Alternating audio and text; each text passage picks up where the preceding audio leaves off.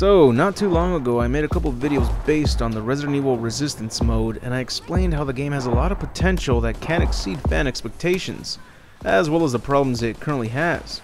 Or at least, the problems it initially had, as apparently it has gotten worse. Much worse. For starters, let's talk about the new Mastermind we got, NiCHolai. Yeah, I guess he goes by NiCHolai now. Don't worry, Capcom, I'll pronounce it like it's spelled, so there's no confusion.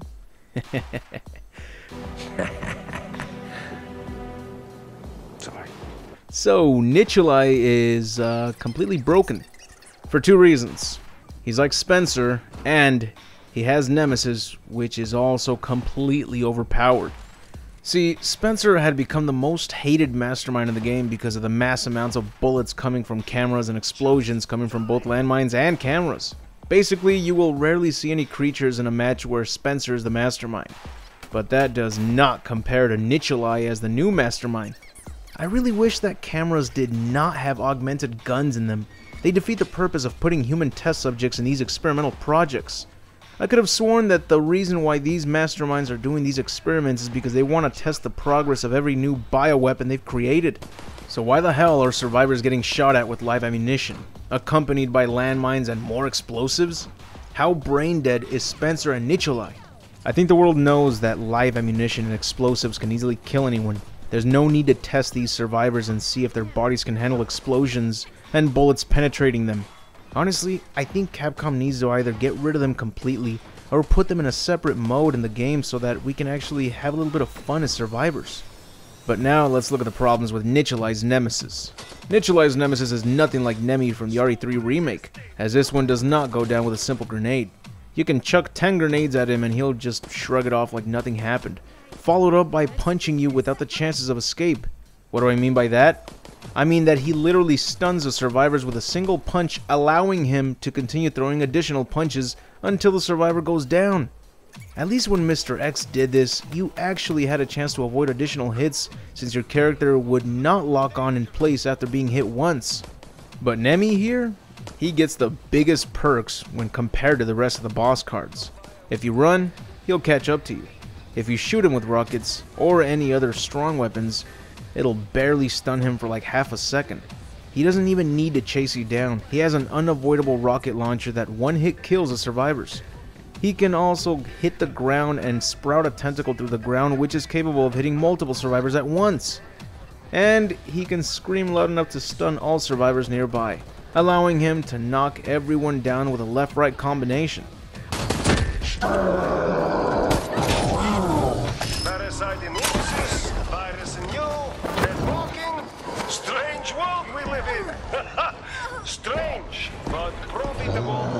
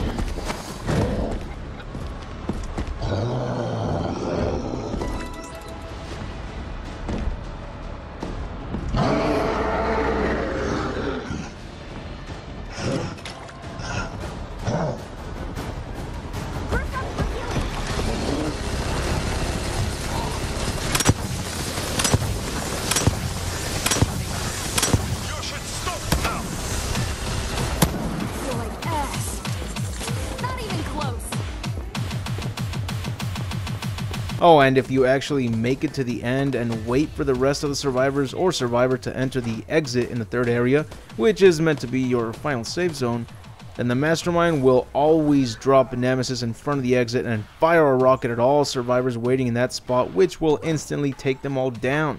I have yet to find out if Nemesis can actually use that ground tentacle move to hit survivors in the storage rooms where enemies cannot enter, but it wouldn't surprise me if he actually can.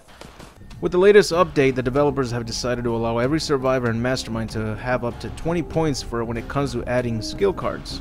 Originally, you had to rank each character individually so you can earn those points instead. But I'm guessing they did this so that maybe it can bring balance to the game. But it's looking like it's actually made things worse. It's hard to make the game feel balanced when we still have countless bugs and glitches, only now they're just stacked on top of these new updates to the game.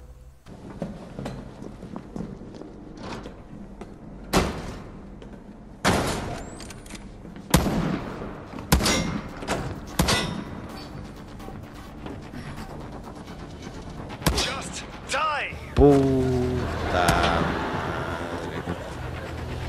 I understand that communication is the key, so if survivors aren't communicating, then they'll most likely fall.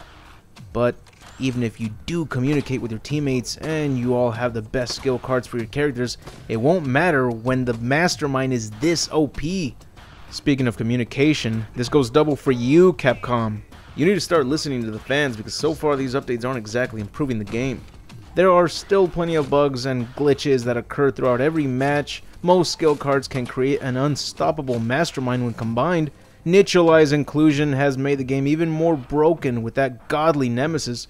And most importantly, you really should consider getting rid of those guns attached to each camera. I mean, what is this, Call of Duty? They do not make the game enjoyable. They do not make sense to these experiments, and they only annoy the living hell out of everyone that's trying to play this game. If you desperately want to keep them, then again, put them in a separate mode. I bet you that no Survivor player will bother choosing that mode if it is an option, but at least this way Capcom will learn and see that no one wants them in the game. Except for those who want to play as the Mastermind, of course. You wonder why they didn't include these gun cameras in the teaser trailer of the game? Well, it's pretty damn obvious now, isn't it? Every survivor would have immediately dropped after getting shot once or twice. And the Mastermind wouldn't have even had to bother whipping out Mr. X at all. But hopefully, they do listen. Because I'm pretty tired of playing Resistance since it's becoming too repetitive, annoying, and it doesn't help when most matches have more bullets being fired by the Mastermind rather than the survivors themselves. I'll make a separate video discussing some of the extra modes that Capcom should really consider including for this game. I will end yours forever. Just die!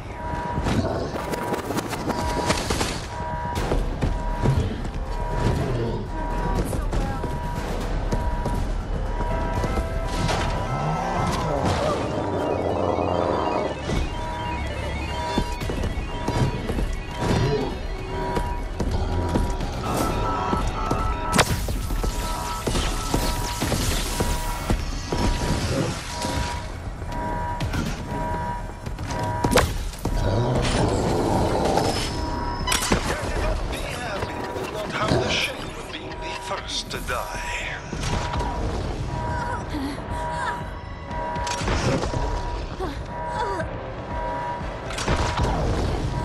We're gonna win!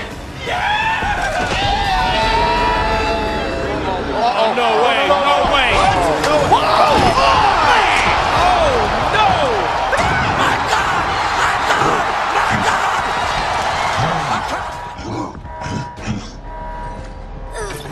Come back! Come back!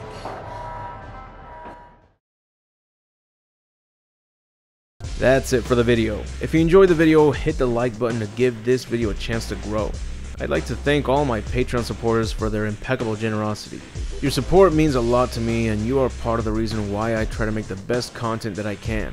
And if you like this content, check out the rest of my channel. You'll find more entertainment from separate franchises I like to cover, such as Mortal Kombat, Dragon Ball Z, Celebrity Deathmatch, Men in Black, The Mask, Batman comics, The Terminator, TMNT, Dino Crises, Resident Evil, and more. If you're a Patreon supporter, check out my exclusive videos such as the Gantz content. And if you'd like to show your support, go to my Patreon and support the channel, which is only $1. Sacrifice that McChicken for extra quality content, my friend. But anyways, I'll see you all in the next video, and remember to have an awesome day.